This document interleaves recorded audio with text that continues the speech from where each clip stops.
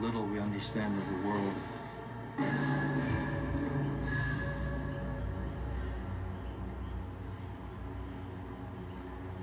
Is this real?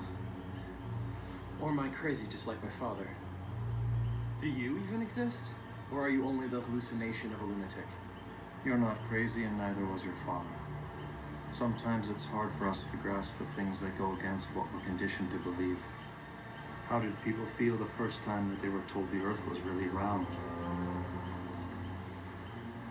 Yes, it's totally insane. What if it isn't? How can that be? You're saying there's like a crack in time in that cave? So Mikkel stays in 1986 till he's my dad? Whether you believe it or not, that is your father.